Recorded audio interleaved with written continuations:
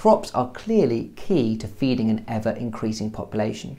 Therefore, we need to make sure that the growing process is as efficient as possible to get the highest yield possible out of the available land. We're getting less land and we need more food, so we need to make the whole process as efficient as possible. Now, as we've learned in the course already, normally, in a normal ecosystem, not a farm, plants will die, they could get eaten by animals, but then the animals will die. And all the nutrients in those plants and animals get returned to the soil because of bacteria and fungi decomposing them, and then they can be used for more plants to grow again.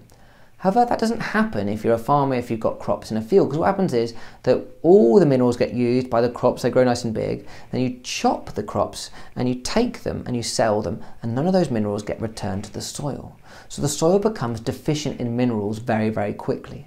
So farmers have to use some sort of fertiliser. They don't have a choice, they have to use some sort of fertiliser to be able to get the minerals into the soil that they need to grow their crops year on year.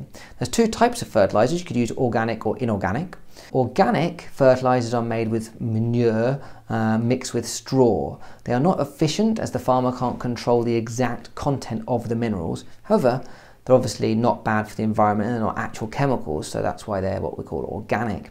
Inorganic fertilisers are carefully formulated chemicals, usually into little pellets or a spray, that contain minerals such as potassium, phosphorus, nitrate and ammonia. And the farmer can order the exact type of fertiliser that he needs or she needs for their crops.